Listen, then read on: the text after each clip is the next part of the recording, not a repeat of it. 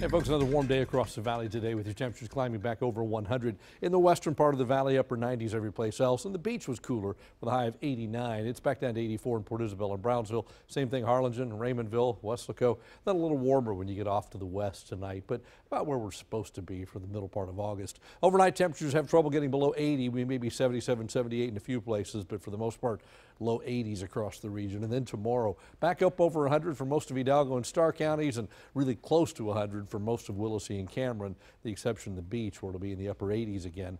The normal high for this time of year, the 30-year average is 97, and we're going 100, 101, 101, so we should be well above that norm, but probably not approaching the records. Satellite, pretty quiet today. So a couple of sea breeze showers north of the valley, but nothing overhead. And Future Track says patchy clouds overnight, but tomorrow partly to mostly sunny. Tries to bring the sea breeze to life. Probably not going to happen. There's not enough moisture to work with. Down here at the low levels, we're really humid, but you get above 3,000 or 4,000 feet and it's really dry. I think same thing Wednesday. It tries, but will probably fail. So if there's a shower the next 7 days, that's all we're going to see. For the most part, it's a dry forecast all the way through, certainly the next 3 days and probably the next 7 before we really see any chance of anything. In Texas tonight, there is a front to the north of us. Can't quite make it out here. There it is. You can kind of see it.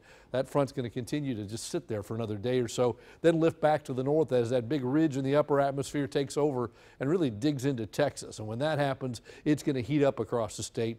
You know, we're already hot. The rest of the state had a mild day, but it's going to warm up even in North Texas over the next couple of days. And that high going to hang out over Texas, maybe push back to the west a little bit, but ultimately it's going to take control of our weather and kind of hang on to it for the next several days with, again, no big chance of rain at all. The door could open to the tropics eventually, but right now there's nothing in the tropics. The Atlantic side, the Gulf, the Caribbean, Atlantic Ocean, all very quiet.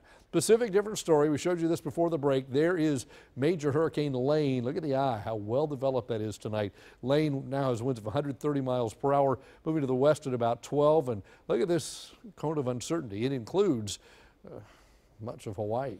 So they're really keeping a close eye on this as it's eventually expected to weaken as it turns off to the west. But look how that just kind of parallels the islands, and that cone of uncertainty suggests that everybody on those islands needs to be on the lookout as Lane kind of sideswipes them. Hopefully doesn't get any closer than that. High temperature at the island about 89. No risk of tropical activity there anytime soon. Southeast winds at 10 to 20 knots. Our low tonight 79 degrees, mainly clear and warm. South-southeasterly winds. Then tomorrow we're back up to about 100, mainly sunny skies. The winds continue out of the south-southeast at about 10 to 18. So there you have it. That's your report.